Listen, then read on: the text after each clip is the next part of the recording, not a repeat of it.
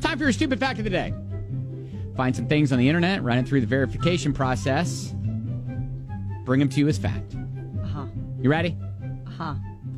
So there was a study conducted that considered 30 different fragrances to determine which scents had the biggest effect on arousal in men. Oh, boy. Oh, boy. Listen, this was not something that was self-reported. They weren't like, hey, tell us how this, is. They observed it. Okay. Okay. All right. Is this could this turn into like an advertisement for like a perfume? I don't know, but they found the most stimulating combination was lavender and pumpkin pie. Lavender and pumpkin pie? Okay, now that we know that, somebody's got to go now make a perfume or a scented candle.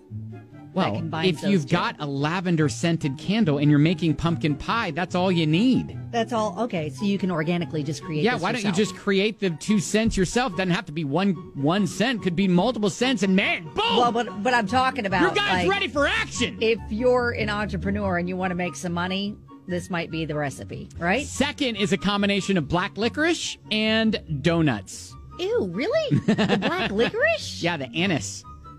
Ow. All right. I didn't say anus. I said anise. The anise.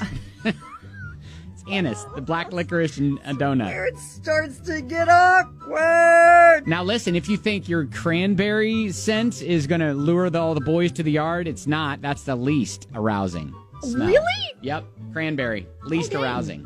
All right. So you got to rethink what about that, like Kelly. a florally scent or a fruity, florally?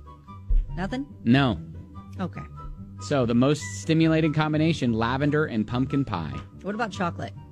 I don't know, Kelly. That might do it for me. But what will it do it for your guy? Yeah, I don't. That's the kicker. That's the kicker. And that is your stupid fact of the day. Okay.